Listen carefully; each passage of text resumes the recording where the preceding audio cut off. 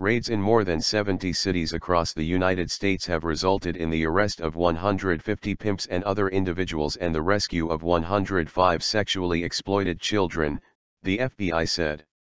It was the FBI's largest action to date, focusing on the recovery of sexually exploited children, and took law enforcement agencies to streets, motels, casinos and social media platforms, Ronald Hosko, Assistant Director of the FBI's Criminal Investigative Division, said on Monday.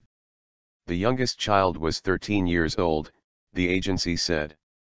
Criminal charges against the 150 will include human trafficking, authorities said. Coordinated offensive.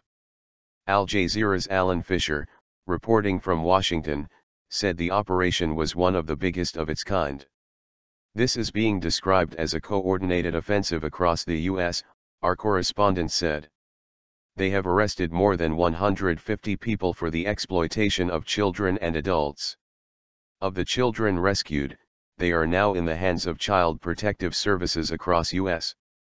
An estimated 240,000 children in the U.S. are considered at risk of sexual exploitation. Hosko said he hoped it would focus attention on sex trafficking, this threat that robs us of our children.